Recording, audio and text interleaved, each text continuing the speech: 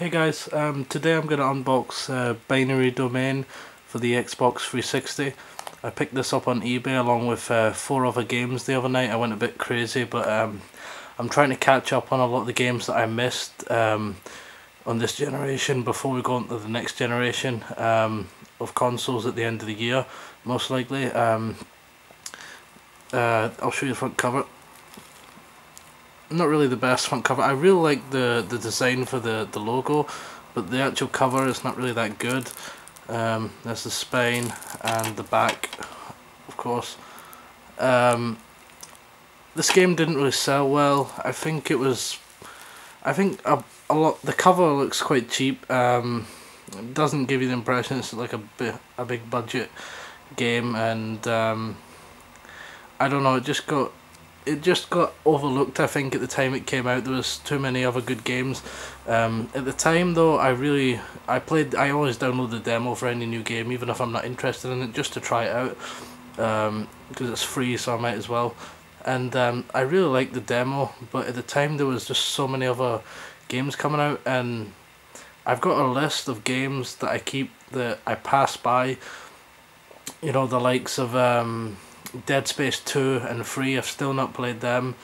Binary Domain, you know, a few of the ones that I picked up, which I won't mention just now because I'll make a video for that the other night, because there's just too many games, and there's no point in buying 2 games at the same time and paying full price, because for example, if I bought this when it just came out along with another game, I wouldn't have had the chance to play it, and by the time I would have had the chance to play it, you know, the price has dropped on this game. So I got this for £6 brand new and sealed, and yeah, it was overlooked by a lot of people, and I think pretty much because of some of the reasons I mentioned, but also there's just so many good games coming out these days, and low budget games that don't have, you know, a big that don't get advertised really well, and maybe people just looked at the cover and just thought, you know, it doesn't look that good and passed it by. But when you actually play it, it's a really fun third-person shooter. I really like the way that the robots take damage and everything in the game. I like the way all the detail and all the bits of armor starts peeling off them and falling to the floor, and they still crawl around even if their legs have been blown off and stuff, and you have to really destroy every last bit of them to kill them. I thought it was quite cool in the demo, at least.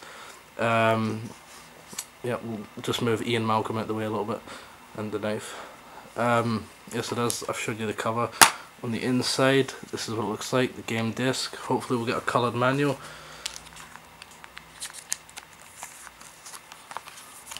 Back of the manual, nothing really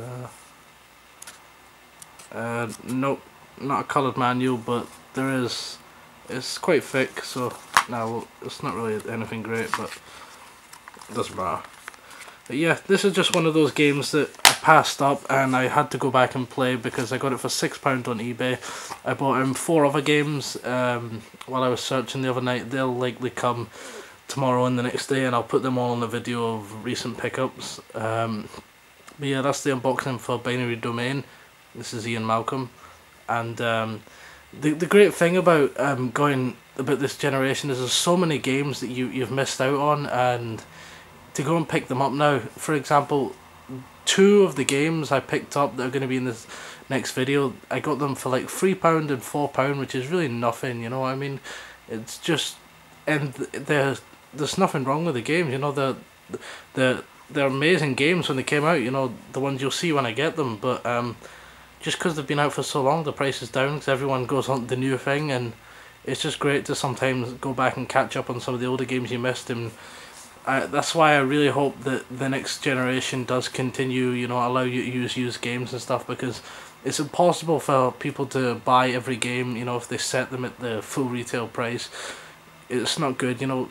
If you can go into a used game shop and you can play a couple of games, and maybe then, you know, if you play some of the games that you passed by, like this one, maybe next time this company makes a game, I might pick it up on the day if I really enjoy this game so much after picking it up for a cheap price.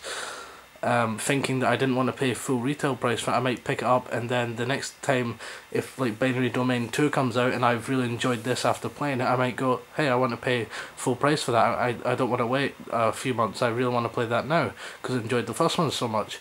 So it can benefit the companies, and if they think about it like that. But yeah, really cool game. I love anything that's got that logo on there. That's my childhood, all in those 4 little letters right there. That's my childhood. Anything.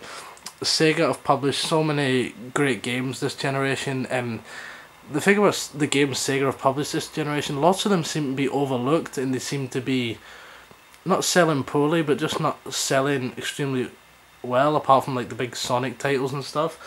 And there's a couple other Sega games that I've got coming, because I just love anything they do. Anyway, thanks for watching, guys. Ian Malcolm will say goodbye now. Goodbye. And I'll see you in the next video.